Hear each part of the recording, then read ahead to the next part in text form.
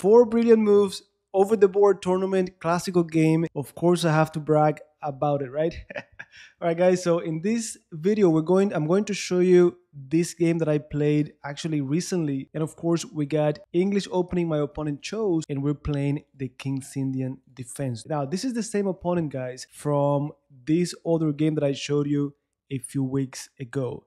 Back then, we played the Pierce defense, very aggressive game.